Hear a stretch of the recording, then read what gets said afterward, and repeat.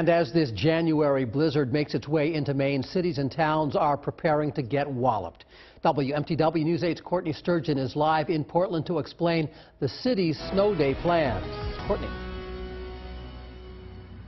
That's right, Steve. Well, there's not too much to see downtown tonight. That's exactly how the city wants it. Officials outlined their plans to keep the city from getting buried in tonight's blizzard. And one of those plans is a citywide parking ban.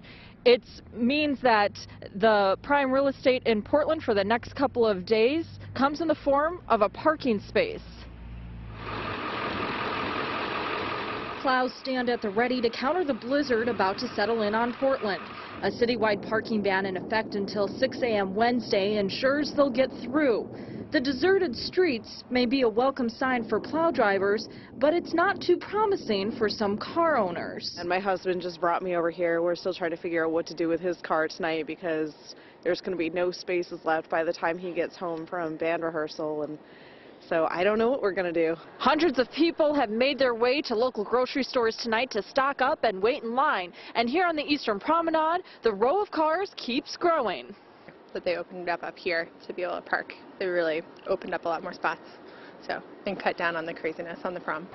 While many run to grab the last spots in line, others with cars tucked in for the night are enjoying the last of the calm winter setting. I drive a 2001 Honda Insight, which you can fit in your back pocket, so I was able to find a spot that nobody else could fit in. Stay home, make other arrangements until the storm, until we can get it cleaned up.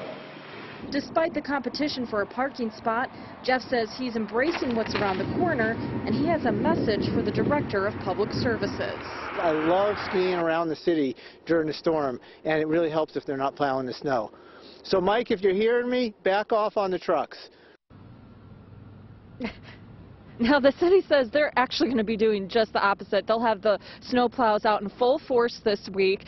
Now, the snow is just beginning to fall in downtown Portland, and the wind is beginning to pick up, too. The city says if wind gusts get to be too high, they'll have to stop the plows for a little bit, but they'll be back up and running throughout the rest of the blizzard. Live in Portland, Courtney Sturgeon, WMTW News 8.